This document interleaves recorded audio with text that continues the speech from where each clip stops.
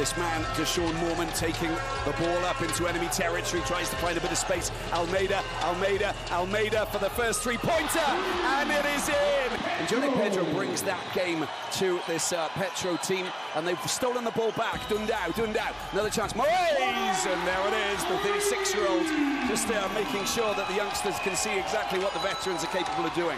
Uncontested threes on the outside. We saw what Petro can do, shot at 51% in that win in the quarterfinals, and they continue to do what they do best. Dundao, oh, it's beautifully done, isn't it?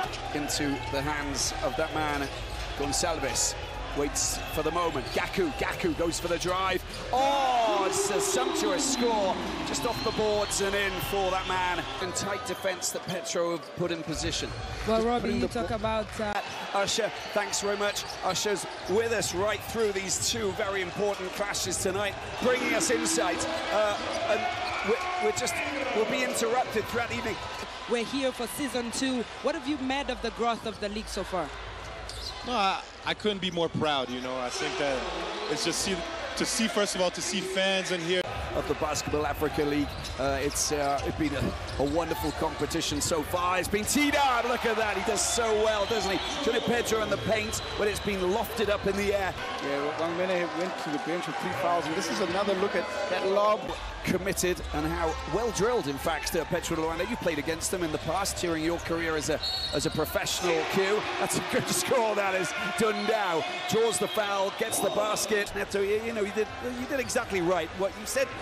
He was the top scorer already going through the Nile Conference in one of the games. That's a big score, and he's at it again. You can underline him for being a key player out here tonight.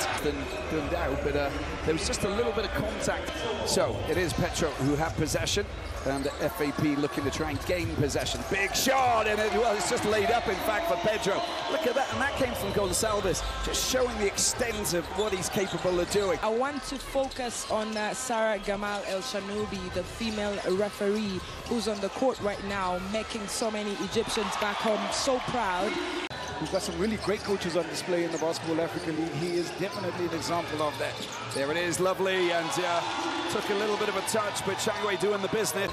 Top quality basketball players, regardless of their age, and that's wonderful. That's really, really great to see. Here it is! It's a big score from that man, Petro. It opened up. There was a clearing.